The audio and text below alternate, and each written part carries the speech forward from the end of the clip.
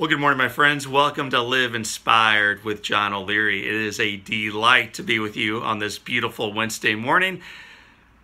Maya Angelou wrote that people who exude joy inspire and encourage joy in others.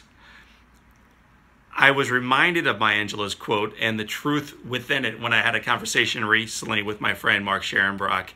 Mark is a writer, he's a speaker, he's also my most recent Live Inspired guest. If you don't follow the Live Inspired podcast, check it out now.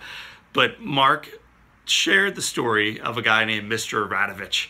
Mr. Radovich never taught Mark in high school, but he got to know Mark just by hanging out in the hallways and seeing this kid, this lousy freshman and sophomore and junior and senior kind of coming through the hallways. Throughout the course of the 4 years while in school, Mark got to know this teacher very well because this teacher went out of his way to get to know Mark. This is a message, by the way, not only for educators, although I think it applies, but for each and every one of us. When Mr. Radovich would ask the young Mark, "Hey, how you doing, Mark? How you doing today?" Mark would typically reply, "Fine. I'm fine, man. I'm doing fine. I'm a freshman. I'm doing fine. I'm a sophomore. I'm doing fine. I'm a junior, senior. I'm fine." And this teacher would kind of snap back, "Man, you're not fine.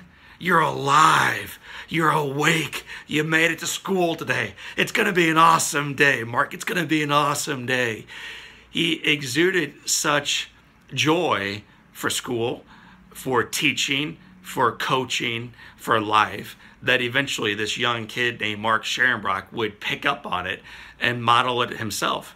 I think the way we show up, my friends, dramatically and permanently influences the lives of those around us. It certainly has that effect at home. It certainly has that effect in hospitals and on the floor, in classrooms, in the hallways of life. My question to you is, when people leave your shadow, do they leave lit up and on fire with the exuberance, with the possibility, with the joy for their life? Or it's either or, do they leave a little bit more beat down, a little bit more castigated, a little bit more suffocating through the challenges of each day? We have an opportunity each day as teachers, as hallway moderators, as leaders, and as parents, as friends in life, to elevate and encourage those around us through our joy to step into and to be ignited through joy in their own life. To learn more about this topic and more about Mr. Radovich and his pupil, Mark Scherenbrock, check out the Live Inspired podcast for this time. And until next time, this is John O'Leary, and this is your day. Live Inspired.